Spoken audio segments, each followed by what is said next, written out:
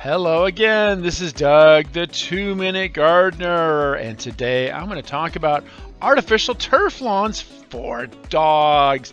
That's right, those four-legged companions that need to just run and jump and do all kinds of fun stuff out in the backyard.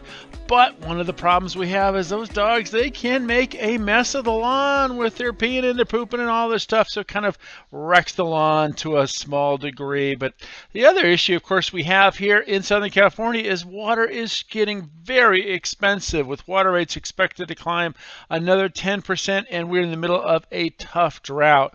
So one of the things that I always recommend to folks that are doing a backyard with a lawn for dog is to consider putting in some artificial turf.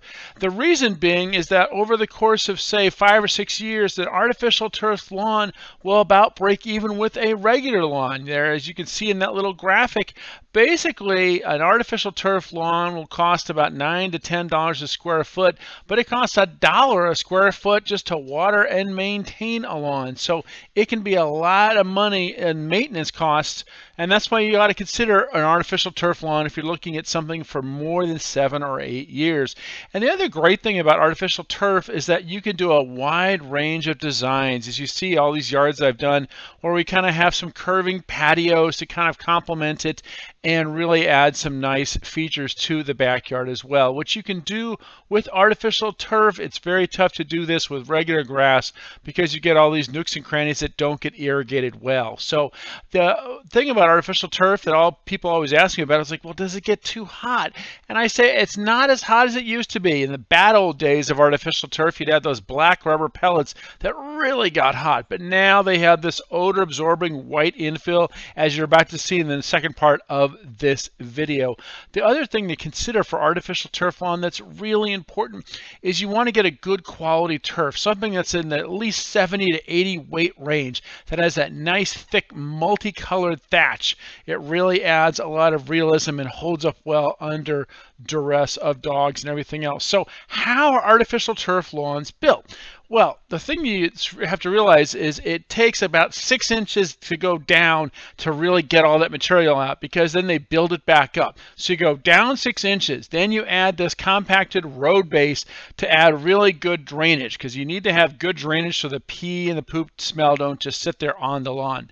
After you've gotten that drainage road base installed, then you want to add that leveling sand to give a nice perfect level for the turf. And then it comes time for the big moment. It's time to roll that baby out and trim it. And then the guys, well, as you see in this video right here, they start trimming, but it's really important that you nail down one side before you start trimming. It's the old measure twice, cut once. And so once it gets trimmed out, then they get this lovely little device. It looks like something out of a torture horror movie, but it's called a turf stretcher. And basically they use this to stretch that turf tight before they nail down that final round of nails to get the lawn nice and tight and seamed really nice with these big nails. And then the part that I mentioned before, the odorizer, and that's really, really important. If you're doing a dog lawn, it is very important that you put that pet deodorizer into the turf lawn. It gets hand broadcast, and then they use what's called a power broom. I know that is as cool as it sounds. And this thing just grinds it all in. It does 3 things. It really puts in that deodorizer really, really heavily. And you want to read the package to make sure you're using enough to, get a proper install on that. It does 3 things. It first acts as kind of kitty liver in that it helps absorb the odors of the dog in your backyard. It also acts as kind of, it holds the grass in an upright position, and that really gives it a more realistic feel. And finally, it keeps the grass from getting too matted, so it really helps it for long-term maintenance. Now, the important thing to realize with artificial turf lawns and that deodorizer infill is that you do need to reinstall it about every 5 years. It's the one bit of maintenance that artificial turf lawn requires. There are companies now that do the artificial turf lawn maintenance, but do realize that is one thing you have to do. You don't have to water it, you don't have to feed it, you don't have to do anything, but every 5 years you have to reinstall that infill. And then after you're done, you want to blow it all out and wash it all down before you turn loose the pooches on it. Well, that's it. So that's one of the reasons why I always recommend artificial turf lawns for doggy backyards, because it's a lot less maintenance and a lot less water, especially if it's something you're going to have for more than 5 years. It's always really kind of nice to consider long-term maintenance issues like that.